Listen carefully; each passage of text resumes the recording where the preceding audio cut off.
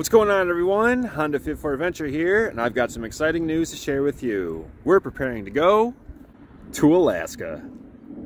If you're new to the channel, I've turned my Honda Fit into an awesome little car camper and equipped it for other car-related activities.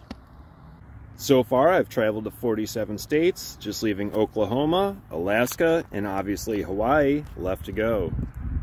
Now, I was planning on going to Alaska next year, but some friends and possibly a co-worker of mine are all going up to Glacier View, Alaska for the 4th of July this year, so I figure it's the best time and opportunity to make that adventure up north.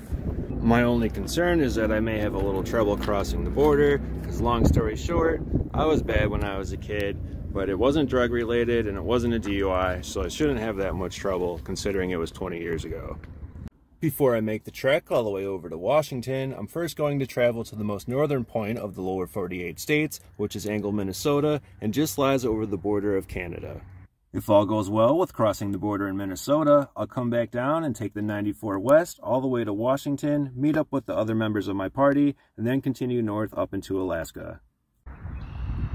Wish me luck, everyone!